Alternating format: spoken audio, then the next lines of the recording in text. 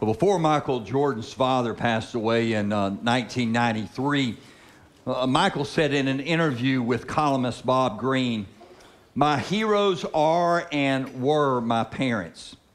It wasn't that the rest of the world necessarily thought them to be heroic, but they were the adults that I saw constantly, and I admired what I saw." If you're lucky, you grow up in a house where you can learn what kind of person you should be by watching your parents. Amen. And in that count, I was a very lucky man.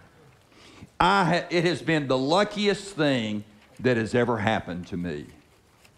Ephesians chapter 6, verse 1 is the second of three house codes that Paul writes about in Ephesians 5 and 6. We looked at the first house code last week. It was the husband-wife relationship. Today, the second house code is the parent-child relationship. In the Roman Empire in which Paul lived, the Jews and the Christians alike were considered to be a threat to the Roman society. So Paul writes this passage not just to give instructions to the parent-child relationship, but also so that it will be a witness to the Roman government, so that the Roman pagan empire will see that the Christians have a high standard of conduct between the parent-child relationship. In a sense, Paul says, we are very much in support of family. In fact, we are driven by something greater than the Roman Empire. We are driven by the spiritual presence of Christ in our life. So today, let's look at Ephesians chapter 6, the first 4 verses. We are continuing in our series entitled Live Like Christ. And today we're going to look at Live Like Christ by honoring God through the parent-child relationship. So Ephesians 6, the first 4 verses says this: "Children, obey your parents in the Lord, because this is right. Honor your father and your mother, which is the first commandment with the promise, so that it may go well with you and that you may have long life in the land. Fathers, don't stir up anger in your children, but bring them up in training and instruction of the Lord." Now, those 4 verses divide up very easily into 2 sections. There's instructions to children and instructions to fathers. Now, I'm going to make the application to parents in general, but I don't want us to lose, men, that verse 4 specifically says fathers. Again, I'm going to apply it to parents, mom and dads, but don't miss out that it specifically says fathers. So let's look at those 2 things as our major points of our outline. First, verses 1 through 3. As a child, I should honor God in how I respond to my parents. In the Greco-Roman world, children and slaves, verse 5, we'll get to that next week, they were in a lower status socially than the women from last week's message. But as we learned from last week's message, Paul in Christianity elevated the woman's status, elevated the woman's freedom, and here in this passage, Paul is going to elevate the status or the importance of children as well. This passage addresses children first, but because that was kind of the order of the house code of that day.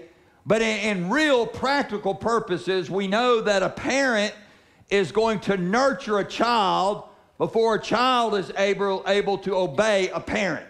We know that in the natural response of things, that the parent is going to be doing verse 4 before the child is able to do verses 1 through 3.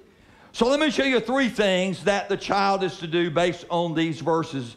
First, I should obey my parents in the Lord. So that's the first thing. I should obey my parents in the Lord. Now, notice that it says in verse 1, it says, children, obey your parents.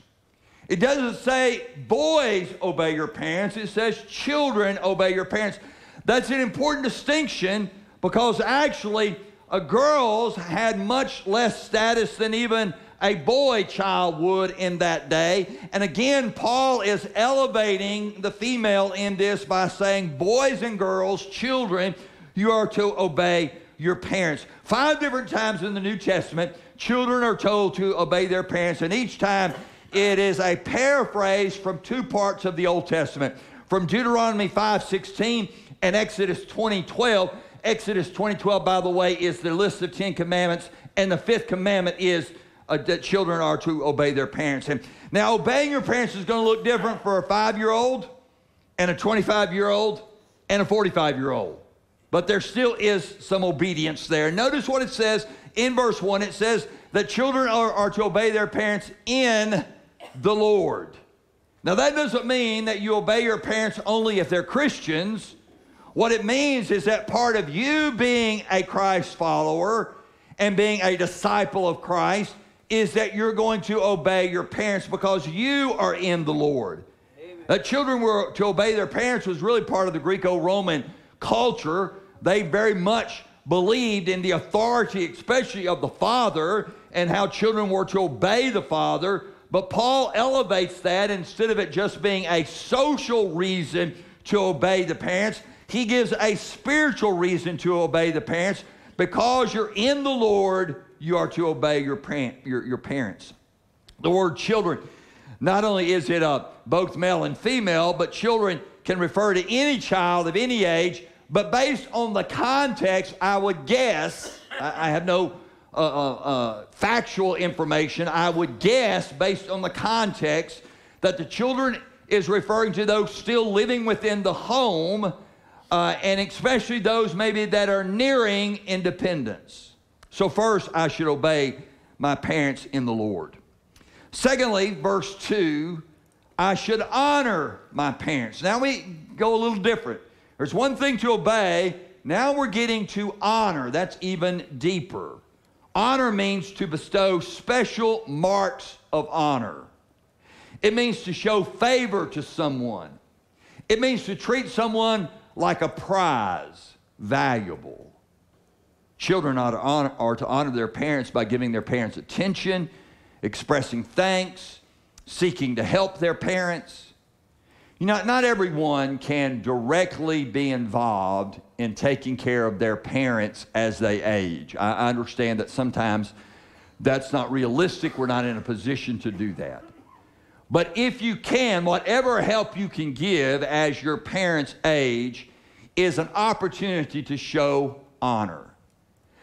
Diane and I feel now, we had a tremendously blessed opportunity to take care of her mom the last 5 months of her life. Now, many of you helped us in that, and so we had a great church support. We didn't do it on our own. But we went into that with great fear. About a year ago, we went into that with great fear, wondering if we were going to be able to do it. But after everything unfolded, it ended up being one of the greatest blessings we ever had. So if you have that opportunity, it is a great blessing.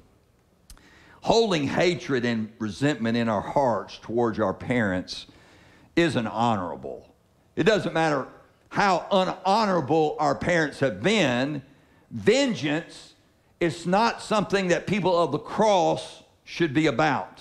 Amen. No matter how poorly our parents have behaved. Honoring parents can really be an opportunity to show you're a disciple. I mean, it's an opportunity to show I really am a Christ follower. I'm going to honor my parents, even though they haven't been very honorable. And now these verses, I will admit, they are probably assuming the best scenario. They're assuming great parents and great kids. Of course, you know that sometimes that doesn't happen. There's not always great parents and there's not always great kids. But God is calling us to honor the best we can with the help of God, with the power of God in our lives to honor.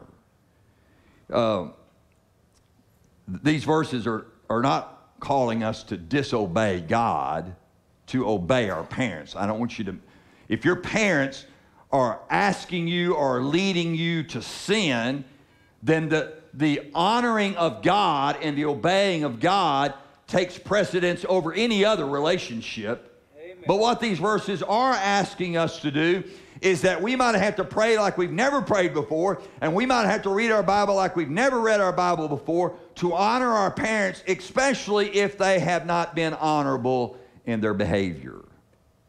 That leads me to a third thing about the children, and that is there is a motivation for obedience and honor.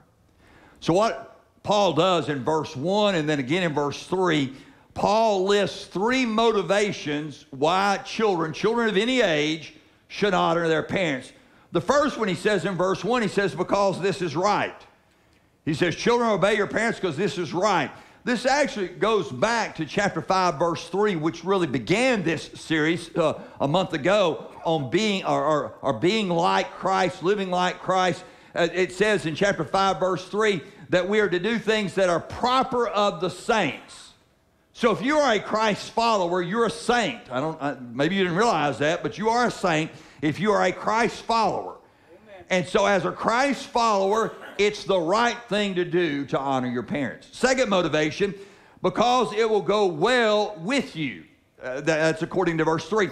In other words, you'll be better off honoring your parents than not honoring your parents. For good or bad, our psyche is tied to our parents. Good or bad.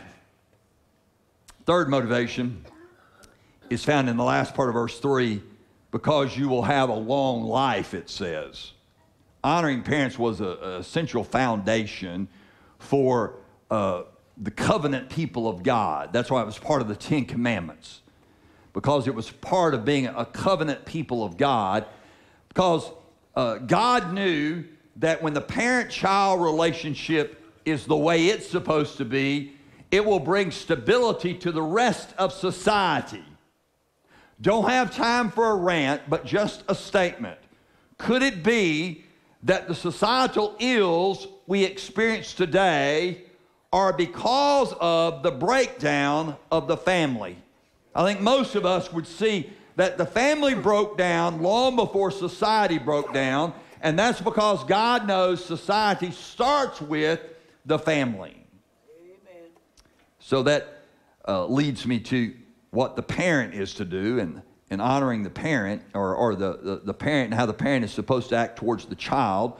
So the second big thing to look at is, as a parent, I should honor God in how I relate to my children. Verse 4. Fathers, which is what's addressed in verse 4, had legal control of their children in the Roman system of government. They were responsible for the child from the age of 7 up. Now, the mom was responsible for those early, what we'd call preschool days. But then when the formal education started at 7, the father was responsible. And the father in the Greco-Roman Empire, he had complete control and authority. And sometimes he used that authority in a harsh way. They determined back then whether or not a newborn would live or not. The father decided. And it wasn't unusual at all in the Roman government for the father to decide if it was a girl that was born to desert the girl and let her die, because they were not considered to be as important as a male baby. Sometimes in the Greco-Roman world, fathers even sold their children into slavery. And Paul calls us here to a higher standard than that.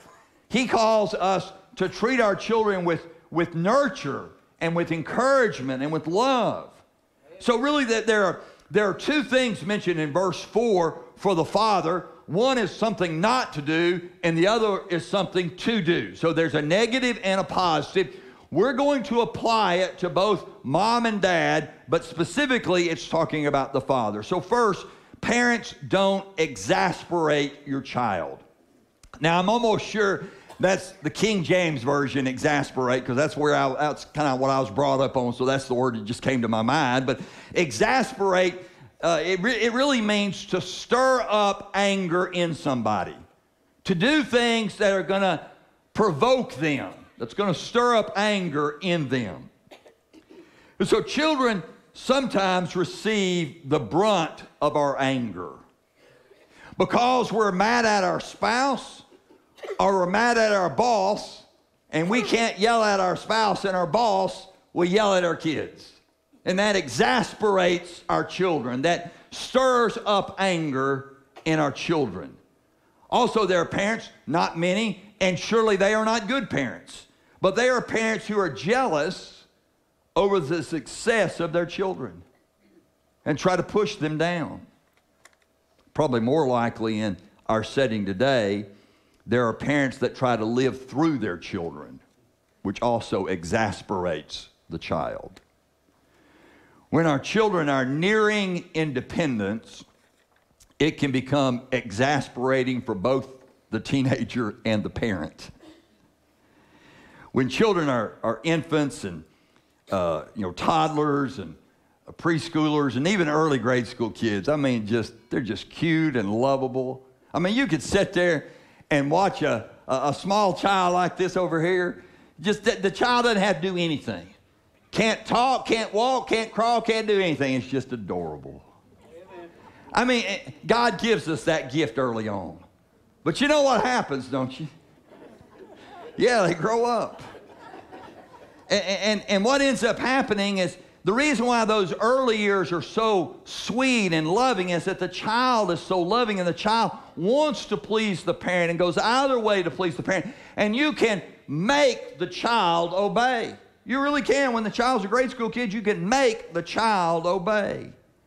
But when that child gets to that beginning to become independent, it is much harder to make them obey.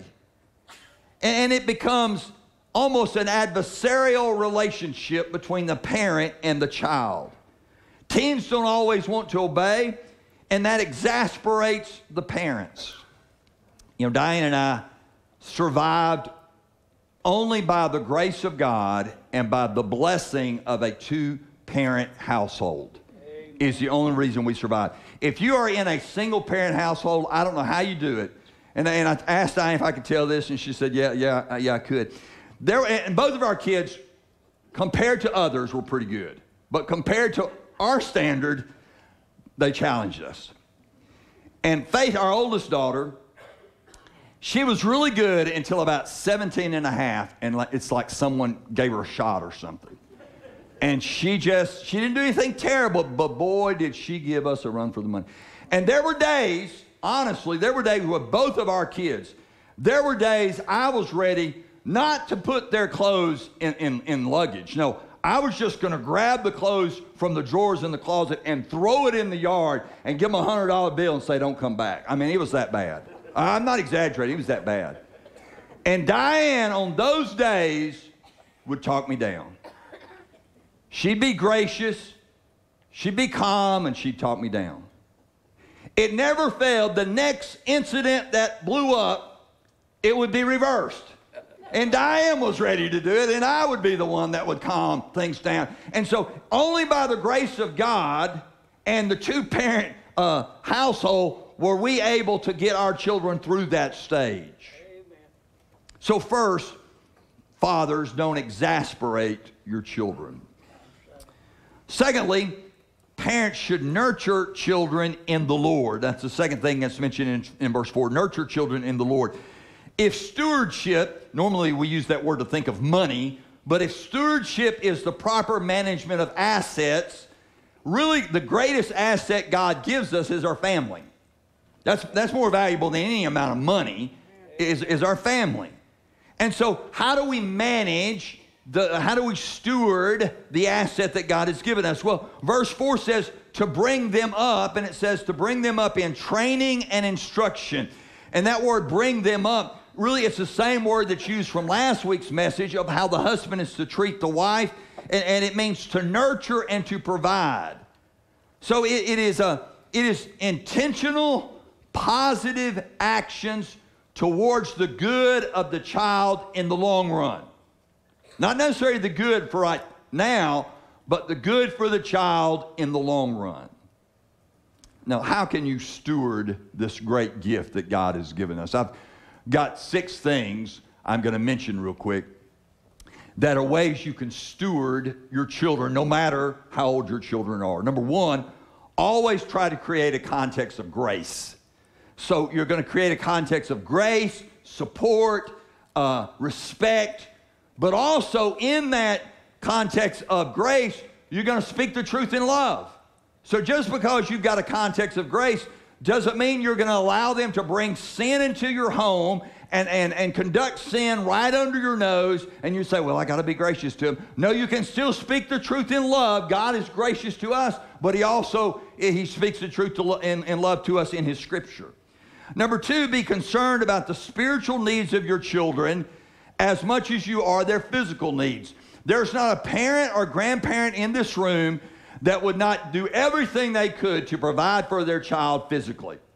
Be sure they had food and clothes and shelter. You'd be sure that they never missed an academic opportunity. Well, we need to be concerned about the spiritual well-being of our children more so than we are the physical well-being of our children. Our children should not be the ones that are the spiritual leaders of our home, that they're the ones getting us up to come to church on Sunday. That's a shame on us fathers. It's talking to fathers. That's a shame to us as fathers. Number three, don't always rescue your children.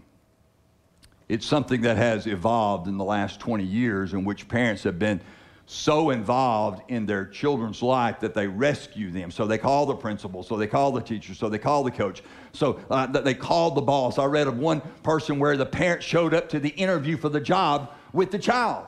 The kid didn't get the job. Would you give the kid a job? Of course not. And so let the kid sometimes fail, not all the time, but let the child fail sometimes, because God teaches us, He warns us, He holds us accountable, He disciplines us. That's part of how God grows us, and that's the pattern by which He wants us to help our children grow. So don't always rescue your children. Number four, grant privileges in accordance to demonstrated responsibility. Now, I'm going to spend a little extra time on this, and I had prayed through this last night and this morning to stay calm. Lord, help me. Amen. We're in a society that everybody wants to talk about privileges. Nobody wants to talk about responsibility, and that has really infiltrated our homes. Our kids almost demand privileges because everybody else has those privileges, but nobody wants to talk about responsibilities.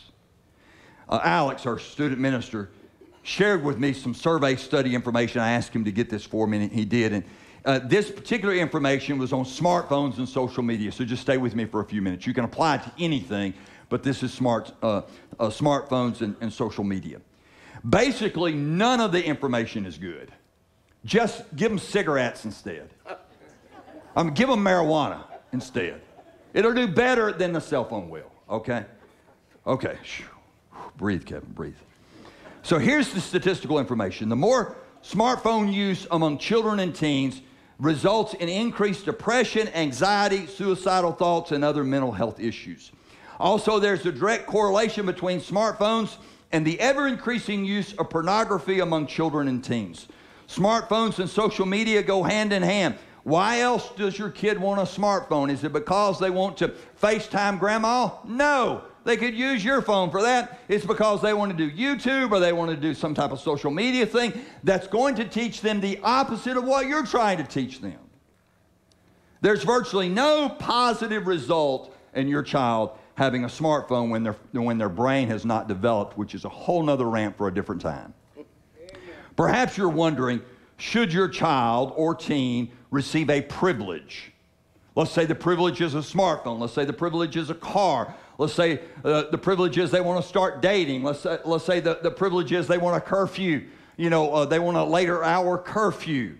How do you decide if their responsibility level matches the privilege that they want?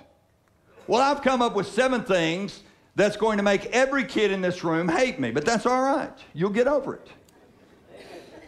And most parents aren't going to like it either. And there's nothing magical about these 7 things. They're just 7 things that if a kid wants a privilege, they ought to be able to do this, okay? Number 1, do they unload the dishwasher without being asked? Come on, can you not show an 8-year-old that when that light shows up green, that it means the dishes are clean? They can open up the door and put everything up. If they can't reach it, just leave it on the counter and mom and dad put it up. I mean, how hard is that? You better teach them at 8 because at 18 they ain't going to do it for sure. So you better teach them at 8. Number 2, do they clean their room? Probably not to mom's standard. That's not what I'm asking for. It might not even be to dad's standard. But how many times, don't raise your hand, parent, how many times have you said about your teenager, man, that kid's room is a pigsty? And they want to stay out till midnight? And they want a smartphone? No. If they can't clean their room, why should they have that? God's not holding me back. He did not answer my prayer. Number 3, do they fold and put up their own clothes? I'm not even asking them to wash them. Do they fold and put up their own clothes? Number 4, do they feed and bathe the dog they just had to have? Oh, Daddy, I promise I'll feed it up. But no, you don't. That dad didn't want that dog to begin with, and you made him get it now. He's got to feed it and bathe it. Number 5, do they wake up and get dressed for school and church without being badgered? You want a cell phone? Here, let me give you an alarm clock. You figure out how to use that, then we'll talk cell phone. Number 6, are they in at least one activity, one group, one club that requires face-to-face interaction with another human being? Because cell phones and social media, though it has the word social in it, there's nothing social about it. It isolates the person in their room. And number 7, if I hadn't made anyone mad yet, can they find the books of the Bible? You say, well, what's that got to do with anything? You want to know how adults, you want to know how to figure out your cell phone? Give it to a 14-year-old. They'll show you things on that thing you never knew was on there. And after they show you that, give them one of these and see if they can find anything. And that's the truth. I mean, we just need to be honest, that's the truth. People know more about their cell phones than they do the Word of God. Man, when I was a kid, you guys know, some of y'all are as old as I am, about 3 of you at least. We stood up on Sunday nights in front of the church. Granted, there were only 20 people in the church, but we stood up in front of the church and had Bible drills as 8- and 9-year-olds trying and had to find where everything was in the Bible. And we knew it. Now, maybe I can't run a computer, an iPad, or a cell phone as fast as you can, but, buddy, I can run this. What's going to get you further down the road for eternity, a cell phone or this? Okay. God didn't answer my prayer, but we'll go on from there, okay? With every privilege needs to come a corresponding level of responsibility. You know, back to our stewarding the gift of the children. The 5th way to steward the gift of the children is don't belittle or put down your child. The sheer results of a parent having structure on the child is going to make the child feel sometimes like they're not living up to your expectations. So don't use demeaning words. Always let your kid know that you might not be for their behavior, but you are for them. There's a difference between not liking their actions and loving them as a person. You can love them as a person and not necessarily like their actions. And then number 6, resist the temptation to live through your children. Okay, so you didn't succeed in sports, so you're trying to live through your children. You didn't succeed academically, so you're trying to live through your children. You didn't succeed in the music world, so you're trying to live through your children. Resist that temptation. Too often in our middle-class American culture, we have allowed our children to become idols. We have made our children gods in our life. We wrongfully indulge them.